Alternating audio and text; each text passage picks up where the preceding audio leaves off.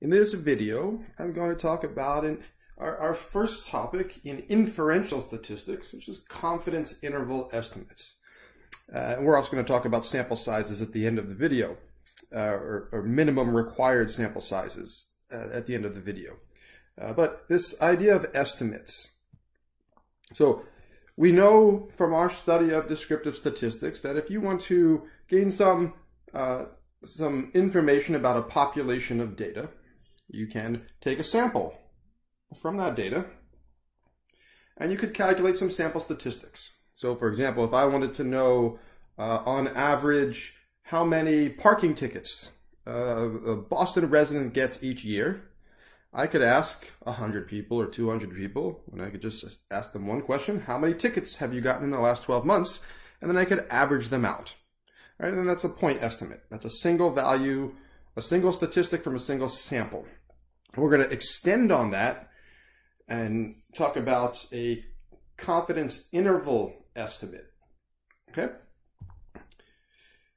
And so before we get started, just generally, this branch of statistics called inferential statistics, there are two main topics here, and it's using information about data to estimate values that we can't calculate and test hypotheses or claims that are made about a population. All right, one piece of information that we're going to need to calculate in the context of this problem are z-scores. Z-scores based on probabilities or areas. So notation-wise, this z sub alpha, it denotes the z-score with an area of alpha to the right. Now what that looks like, so let's for example, let's calculate this. Let's calculate z sub 0.05. That means the z-score that separates the top 5% of the area, and here I'm using the normal distribution model. And in this case, it turns out that the z-score that separates the top 5% is 1.645. And you can use Excel to calculate this, or basically any value. It doesn't have to be 0.05. It could be anything. So let me bounce over to Excel for a moment. And let's say we know that this is, let's say this is z 0.05, which means this red shaded area here is 0.05.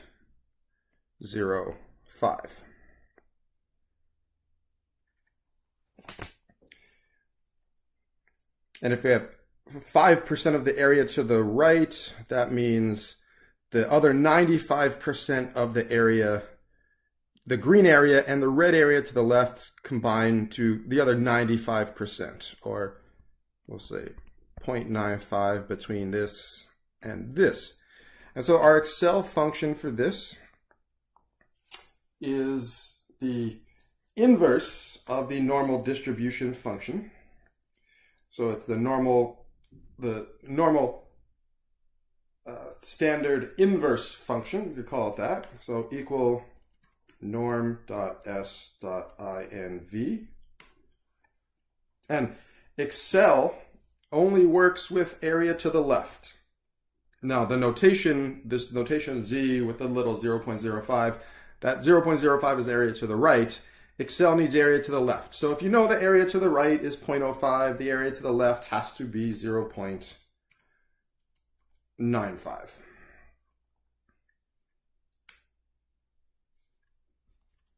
All right, and there's our 1.64.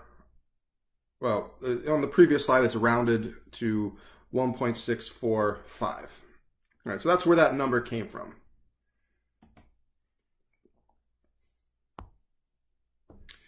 Now these z-scores are going to be associated with our confidence interval estimates, and we call them critical values. So for the standard normal distribution, which is the model we're going to be using here, And this is the reason we're using it was covered in my previous video on sampling distributions in the central limit theorem. These critical values are z-scores, separating unlikely values from those that are likely to occur.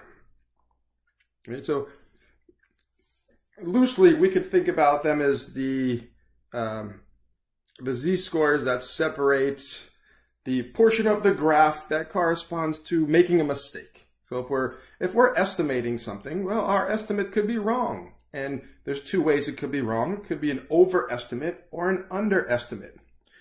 So these critical values are going to be, they're going to be calculated based on what's called the confidence level of our estimate. All right, so when we're making these confidence interval estimates of population parameters, and it's going to extend beyond just a simple point estimate or a simple single statistic coming from a single sample.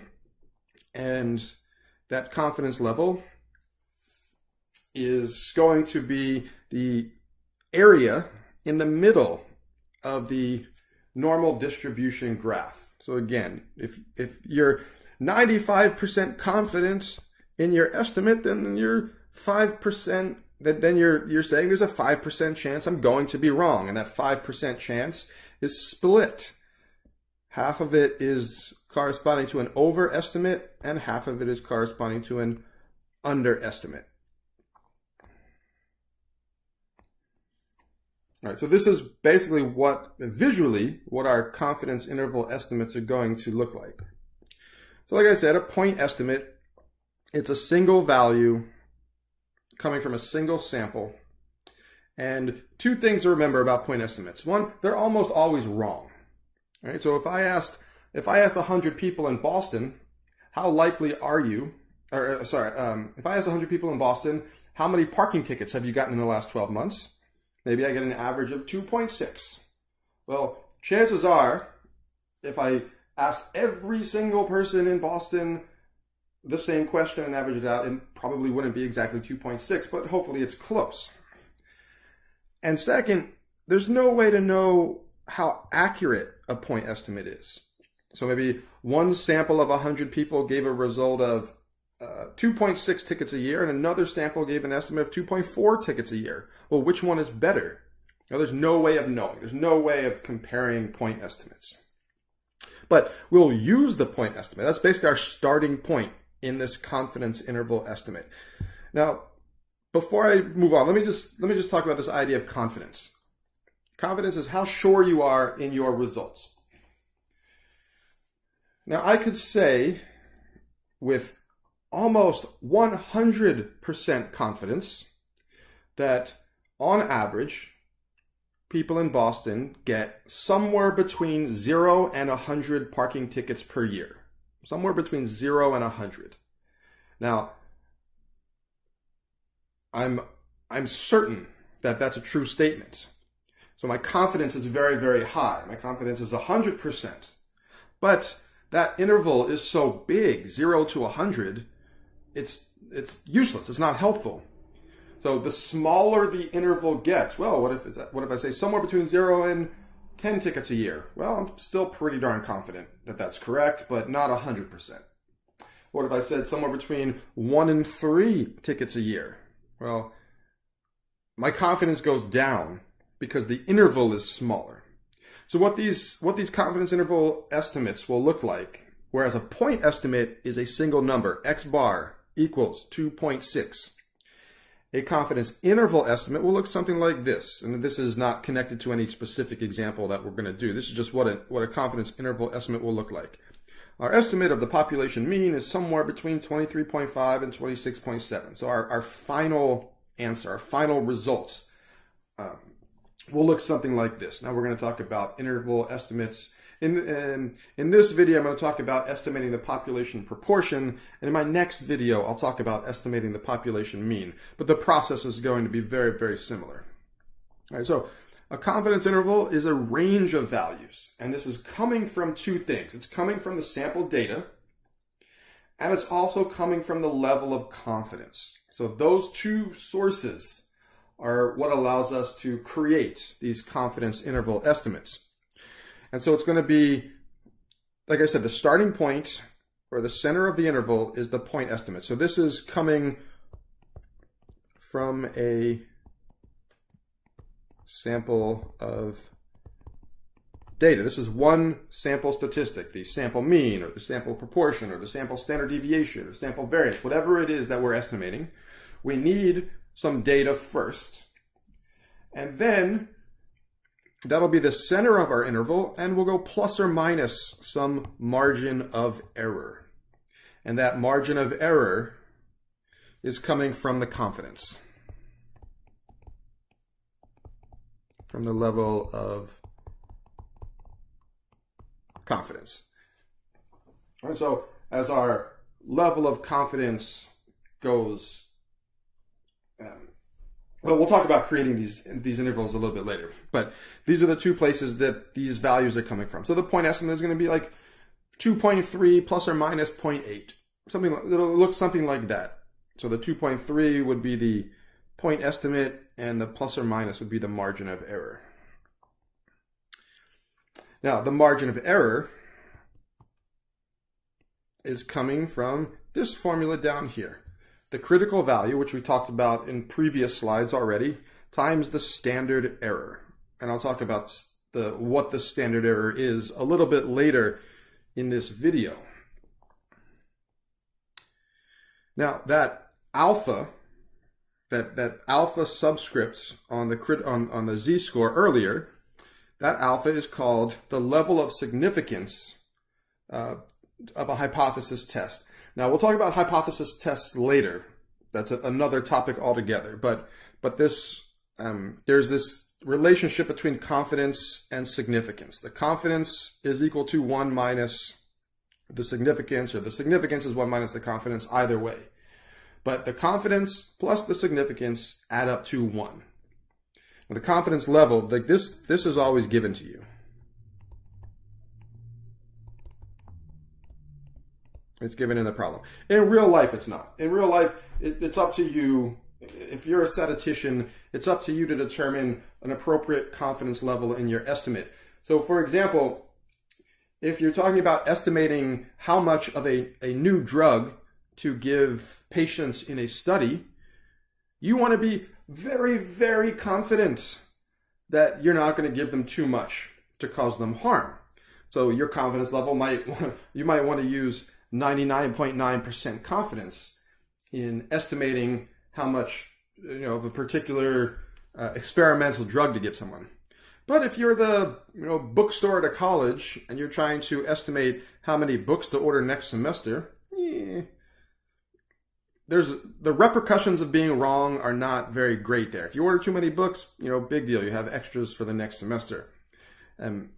So the level of confidence, basically, it has to do with how bad are the repercussions for being wrong. But in the context of this, a statistics class, it'll always be given to you. So the problems will read something like, estimate this with 95% confidence, or estimate this with 98% confidence. So that you'll be given. All right, so let's go back to the margin of error, which is coming from the critical value. That's the z-score. In this case, it's the z-score. In my next video, I'll talk about another distribution similar to the normal distribution, but slightly different, called the t-distribution. So it's going to be a z or a t-score, a z-score or a t-value. But in the context of estimating the population proportion, it's going to be a z-score. So this is a z-score, and the standard error of the proportion, and again, this is a result of the sampling distribution discussion in the central limit theorem. The standard error is equal to the sample proportion P times the complement of the sample proportion Q. So if P is 0.7, Q would be 0.3, and that's divided by N. And this specific z-score is alpha over 2. Now it has to be alpha over 2, not alpha, because alpha is the significance. And if we look at the normal distribution, alpha is split between the high end and the low end. So this would be an area of alpha over 2. This would be an area of alpha over 2, so together they give you alpha. So that z-score is going to be alpha over 2. All right, so we're almost ready to talk about specifically how to make the confidence interval estimate. But before I do so, just the standard error. Now, there's going to be a different standard error if we're estimating the mean. So in this video, we're going to focus on the proportion. And if we're estimating the mean, we're going to talk about two cases, whether or not we know the population standard deviation, but they have a different formula for standard error. Now, in this class, in most statistics classes, all statistics classes, by far the most common levels of confidence that you'll see are 90, 95, and 99%. So, like I said, the confidence and the significance are related. They're complements of each other. So if the confidence is 90% or 0.9, the significance is 0.1. And likewise, 95 and 5, 99 and 1. So these critical values are going to be coming back over and over. So we've already seen the critical value for a confidence level of 90%. That's what we did on a previous slide. So if you have 90% here, that's 5% here, 5% here, and this is what I did when I bounced over to Excel and then back to the notes. This is where we came up with the 1.645. So anytime you see the confidence level of 90%, the associated critical value, the z-score, as long as it's a z-score, the associated z-score is 1.645. And the other two common critical values are 1.96 and 2.575. You'll see, occasionally you'll see other levels of confidence that you'll have to figure out the critical value for example, 98% you might see. And you'll just do what I did in that, what I just showed in Excel.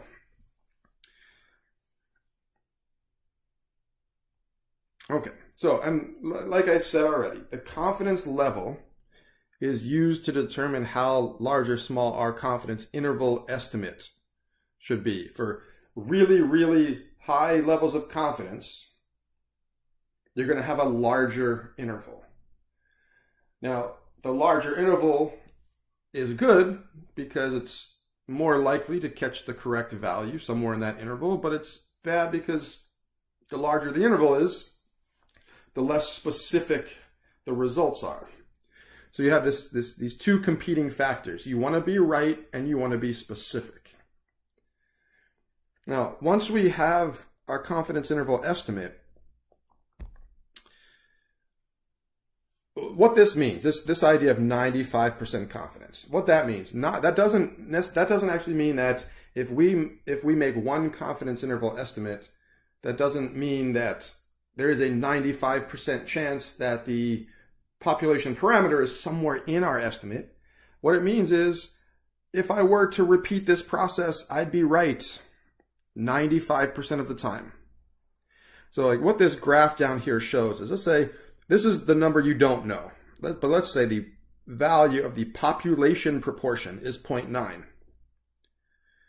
Right, so that's the thing that we're usually trying to estimate. But each one of these vertical lines is a confidence interval estimate. So this first one looks like it's going somewhere like 87 to 92%.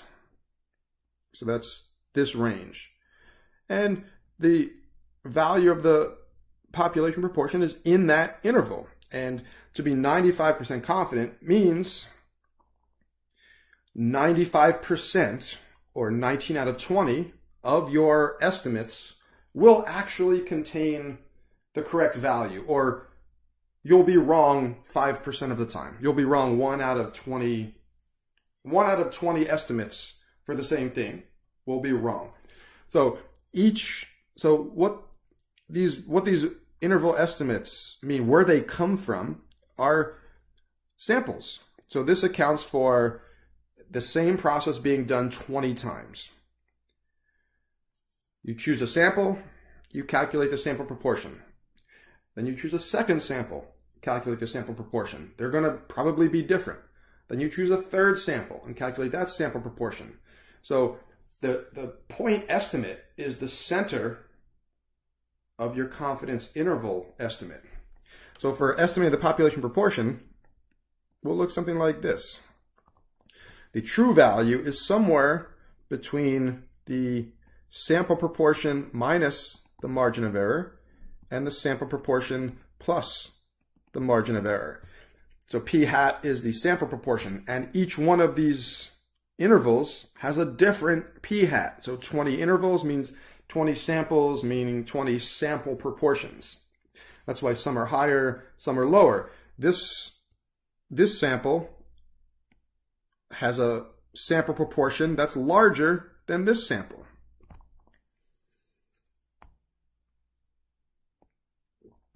Okay, so now let's familiarize ourselves with the process. So the sample proportion, which I said is p hat, is the best point estimate of the population proportion, but like I mentioned earlier, it's probably not equal to the population proportion, and we don't know if it's better or worse than a previous estimate. So our confidence interval is a range of values that hopefully contains the number that we're looking for. All right, so, and again, this formula is just the formula that was on a previous slide. Our margin of error is equal to the critical value, which is the z-score, times the standard error of the proportion, which is the square root of p hat times q hat over n.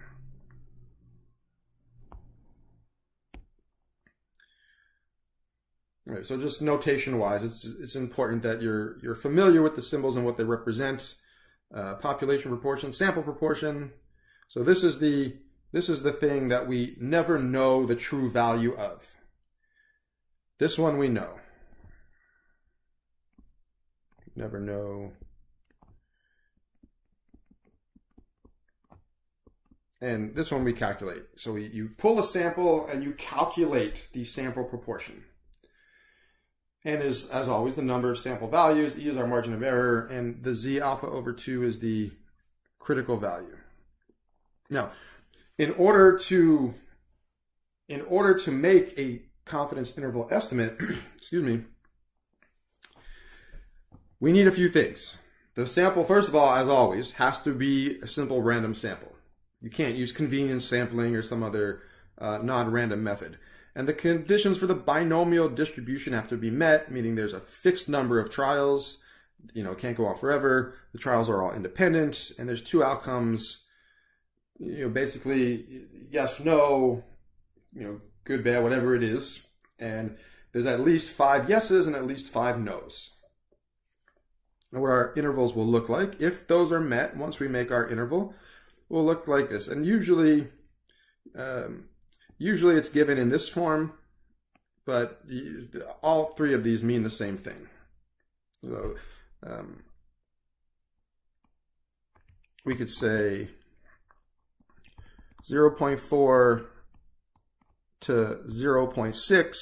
We could say 0.5 plus or minus 0.1, or we could say the interval 0.4 to 0.6.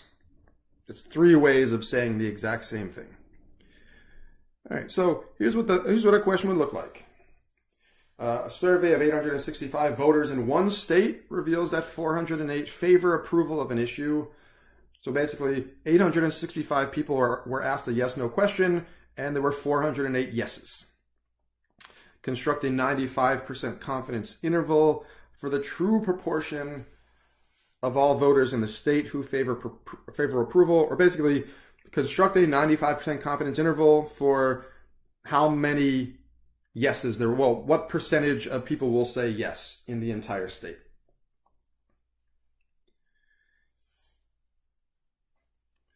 I'm not going to solve this problem here. I have a separate video for that. So if you click here where it says click here, when you're done this video, you could click on that link in the notes to watch my solution. I worked through this problem start to finish on Excel. Now going back to that earlier slide with the graphs, going back to this slide, I want to talk about how to correctly interpret a confidence interval estimate.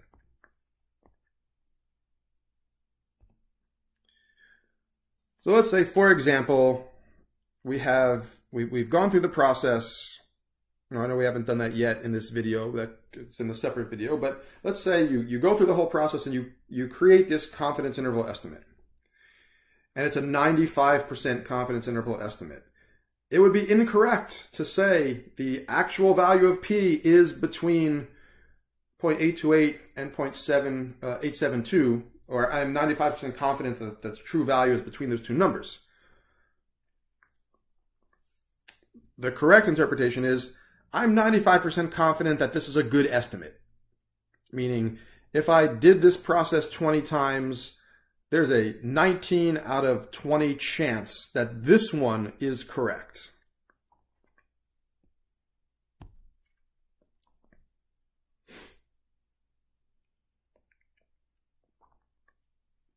So it's basically you can think about the level of confidence as being the success rate. So if you select many different samples and construct many different confidence interval estimates, 95% of them would actually contain the correct value. All right, so that's it. That's my discussion for now on confidence interval estimates. Definitely want to, you might want to pause the video here and watch my video where I actually work through the problem. And then maybe come back to this video because the next topic I want to talk about is determining the minimum sample size required. So like, for example, if your sample size is really small relative to the population. So let's say I want to estimate something. Let's go back to the parking ticket example. I want to estimate how many parking tickets on average someone gets each year.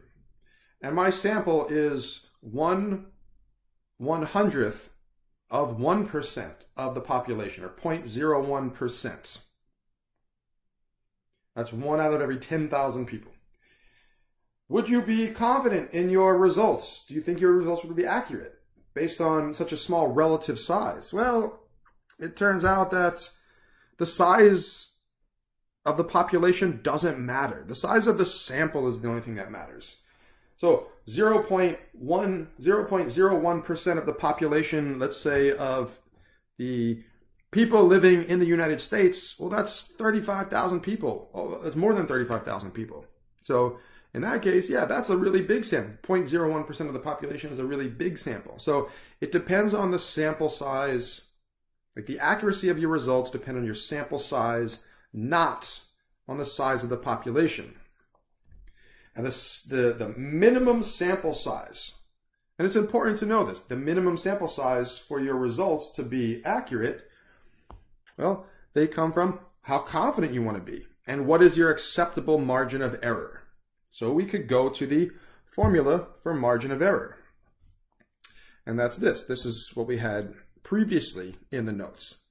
Now you could do some algebra here and solve for n. So to get from here, there's a few steps of math to get here. Basically, divide both sides by the z and square both sides to get rid of the square root and multiply and divide. So you can use algebra to solve this equation or just rearrange this equation and solve for n. And once you do that, now we have a formula for n, which is sample size. And this is the minimum sample size required in order to have meaningful results in your confidence interval estimate. And we always round up. So if you calculate this and you get 11.1, that means you need 12 in your sample. So it's important to always round up. And if we don't have any sample data yet, this should say p hat. If we don't know p hat, if we don't have any sample data, then we use 50-50. 50% yes, 50% no. But normally we have some previous information before doing our estimate. All right. And so, for example, companies are interested in knowing the percentage of adults that buy clothes online. Now, if I want to estimate this percentage, well, how much data do I need to collect? Well, first, I need to know how confident I want to be. So in this case, 98% confident. And what is my acceptable margin of error? I want no more than 3 percentage points. So if I know the level of confidence I want, if I know the margin of error that I'm okay with, then we can use that formula on the previous slide to calculate the minimum sample size. And again, I'm not going to do that here. Click here to watch the video where I work through this specific problem that's on this slide. I do it on Excel and I explain it as I go through the problem. And it turns out, and I have the solution here, but I work through the problem and explain it on that separate video. So it turns out that if you know something, so previously reported data from a recent result from a recent study, 65% of adults said they buy clothing online. So you want to do your own estimate, but you can use some previous results. So if you know that 65% said, yes, I do, well, that's the 0.65. That's the p hat, and then the q hat would be 1 minus that, the 0.35. If you don't know, if you have no prior information, you need to collect more data. And so that's where the 0.5 and 0.5 come from. And it turns out you need more people. And of course, we round these two numbers up. So we would have 1,373. And so that rounds up. 1,509. That rounds up. Okay, so that about does it for this. Please be sure to watch the other two videos that are linked to this set of notes where I work through those problems. And in my next video, I will cover estimating the population mean. This one was the proportion. Next one will be the mean. All right, that's it for now.